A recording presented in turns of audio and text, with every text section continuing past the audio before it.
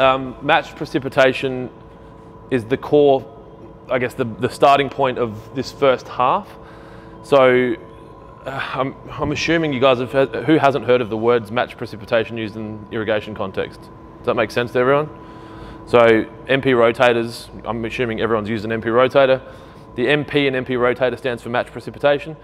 Matched precipitation is, in irrigation, basically simulating a rainfall event with irrigation, all in with consistent amounts of water over a large, or over whatever area you're watering, and no matter where it is, it's the same. So it's matched everywhere. So you're matching the precipitation.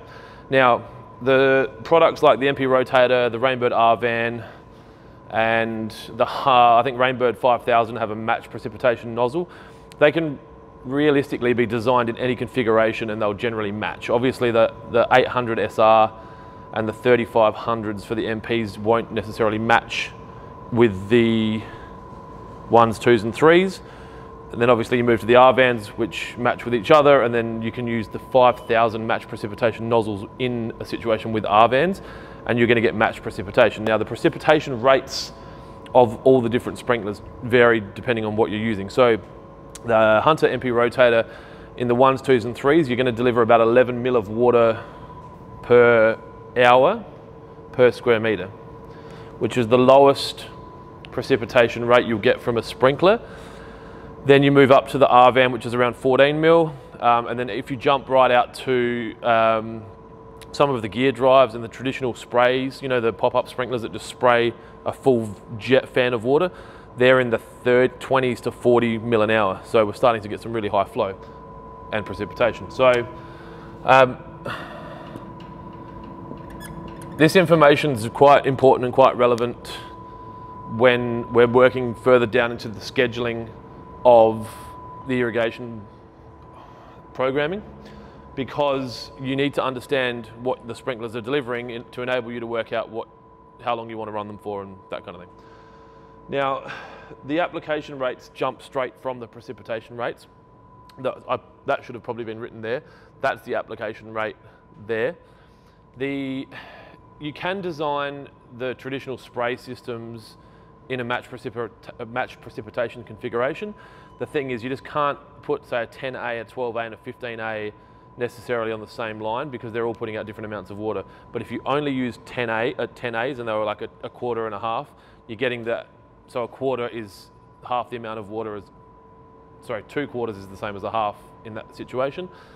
When we design, say, an open space like a large oval, if we're using a sprinkler nozzle in a standard gear drive and the nozzles are 3 gallon per hour, we'll then put a 1.5 gallon per hour nozzle in the quart. So we'll have full circles at 3 and then we'll do half circles at 1.5, because obviously a sprinkler is going back and forth twice as often as a full circle. So then we have to allow for that to make sure that we're getting matched precipitation. So you've got your oval, and then all the sprinklers that we design around the outside are only going like that. So we run them on one line. And then obviously you've got the ones down the middle, they'll go on a different line so that we know that we can get the matched precipitation. So we'll water for less time because they're covering double the area in the same amount of time.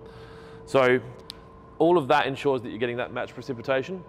I used the example yesterday of someone dragging a sprinkler around a lawn, you know, like, I guess when I was a kid, you just have those round metal sprinklers on a hose and you just kind of leave it out there until someone remembers and then drag it to something else. That's the complete opposite of matched precipitation. That's just flooding certain areas. And by doing that, you might have a whole lot of water there and then a whole lot of water there, but then they're not joining across there. So the idea is that you get your application rate being that, but accurately, by using either good irrigation design or using products that are matched precipitation, like the MP rotators. So the same concept applies for drip irrigation as well. So if you're looking to irrigate a garden bed and you're running drip line, as you would probably see in more densely planted areas, where you've got a spacing between the drip line of a predetermined amount, so it might be 300 or 400 or 500, and then you've got a spacing between the drippers, also predetermined, obviously whatever comes on the roll. This can be 0.3 by 0.3, 0.4 by 0.4, 0.3 by 0.4, it depends on the spec. Any of you guys do commercial work, so obviously in a lot of those cases you're going to get a specification and that's it. You're working to that, you don't step outside those lines. Residentially, it's going to come, well, you do a lot of commercial work as well, but residentially, it's probably going to be left in the hands of you to make the right decisions around this. Now, recently, there's a council north of here that's had specifications of 0.3, 0.3 and 1.6 litres an hour.